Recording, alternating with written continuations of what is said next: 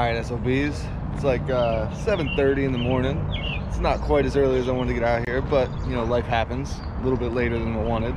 But we're out here on the Toms River, not too far from where I usually launch the boat out here. I'm gonna chuck some stuff for catfish, some stuff for, you know, bass, other species. I'm gonna try a carp rod because I've heard there's carp in here.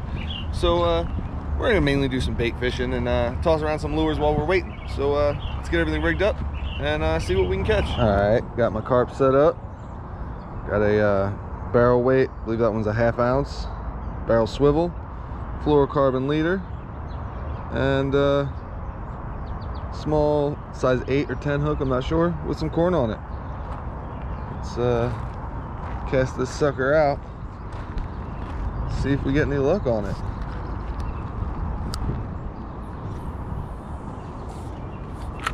All right, and we're cast it out.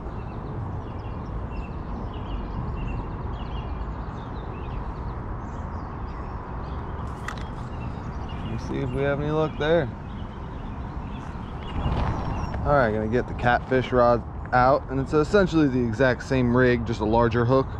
And for bait today, I'm actually using chicken breast that is soaked in red strawberry jello.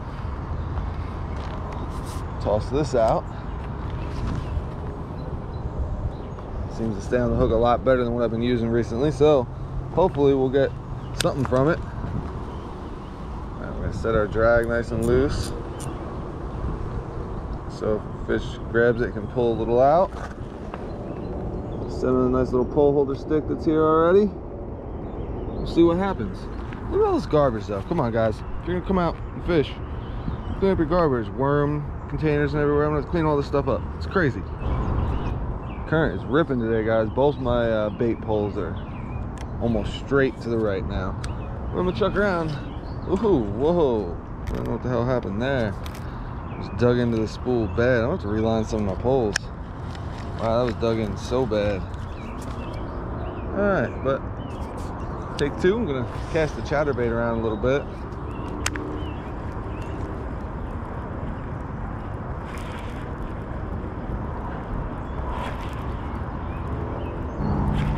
All right, guys, I didn't get on film, but twice something ate half of my catfish bait. So what I'm gonna do is I put on a smaller, fresh chunk. I'm gonna cast it back out there, and I'm gonna hope whatever it is will get the whole thing this time. But the chunk I use is significantly smaller, so with any luck, it will eat the whole thing, including the hook. We'll see. I'll toss around wobble plopper a little bit. I haven't had much luck on the bait poles. Nothing's come back at him again.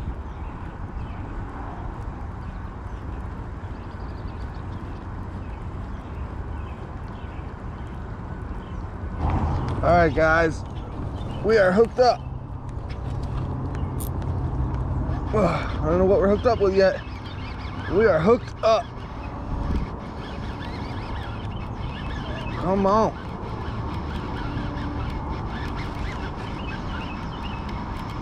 Oh, it looks like we got an eel, guys.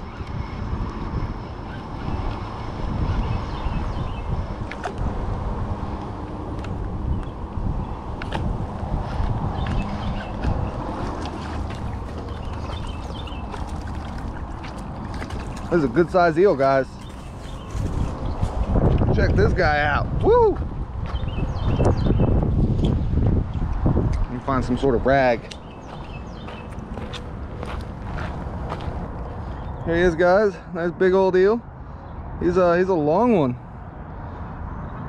Check it out. All right, we'll work on getting this guy back. All right, SOBs. We spent a few hours out here on the water. Threw around some lures. Didn't catch anything on those. We threw out that chicken, and we did catch an eel. And we didn't catch anything on the carp pole again. I don't know. I just guess don't have the best luck with carp. I'm going places that I know there is carp, but who knows?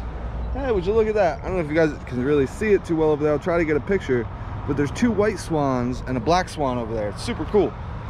But if you like this video, hit that like button, drop a comment, and tell me the biggest eel you've ever caught. Subscribe and you get to see all my new stuff coming out. Until next time, guys, peace.